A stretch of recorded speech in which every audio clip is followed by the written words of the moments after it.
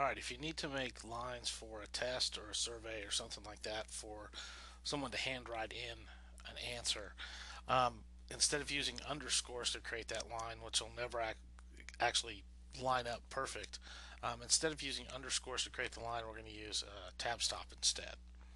So I'll show you an example here. I'm going to do question 1, and then instead of typing a whole bunch of underscores, I'm going to go up here just to the left of my ruler and select the right line tab stop. So right line tab stop kind of looks like a backwards L. And then all I have to do up here on my ruler is click where I want that tab stop. Basically it'll be where the line ends. So I'm going to make it at 5 inches. So I'll click once and I'll get a tab stop there. Now I'm going to double click on that tab stop to change it. By default it doesn't have a leader on it. So you'll see I've got a tab stop at 5 inches up here, and then I can put a leader on it. And I'm going to put a number 4 leader so I'll get a solid line. And I'm going to click OK. Then when I hit tab, you'll see it tabs out to that tab stop and it gives it a solid line. If I hit enter to move down to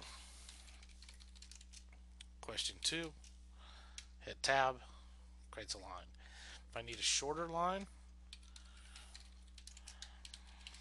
question 3, I can hit my tab to create my line, and then to make it shorter all I have to do is simply move that tab stop over to where I want that line to end. If I need multiple lines, so for example on question